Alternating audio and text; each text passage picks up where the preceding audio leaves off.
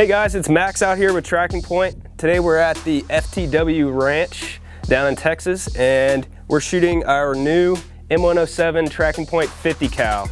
It's going to be going out to a mile. There's no fire control on it.